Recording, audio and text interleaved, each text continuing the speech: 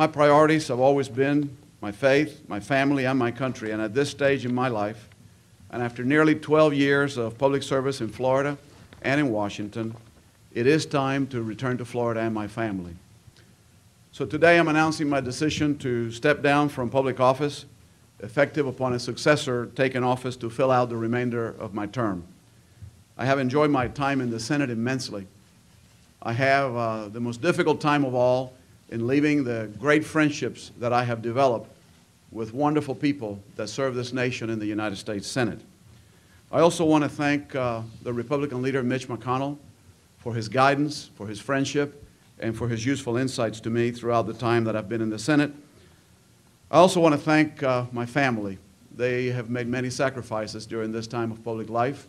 I look forward to the opportunity for us to not only reminisce and cherish the wonderful memories that we've developed together, but also the opportunity to move on in our lives to have an even closer opportunity for family time.